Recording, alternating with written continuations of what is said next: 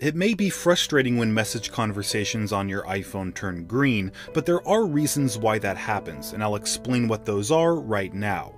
So iMessage is an internet-based platform where users can send messages between Apple devices. It works over Wi-Fi or by using your cellular data plan.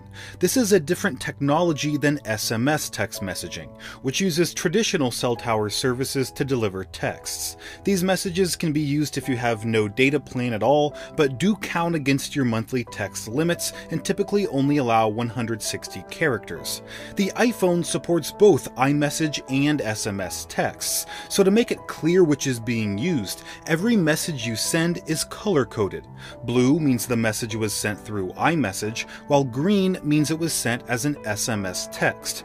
Now, if you're messaging an Android user, the entire conversation will be green since iMessage only works between two Apple devices.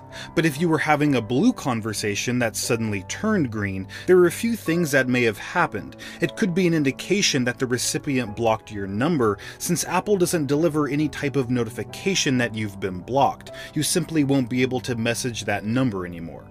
But more common causes of the dreaded green message is the person's phone being off, running out of battery, being in airplane mode, or if they're simply out of range of their cellular network. All you can do in moments like these is to wait until the recipient is back online. Although once they are, you still won't know for sure if the message was delivered, since that feature is only available while having a blue conversation through iMessage.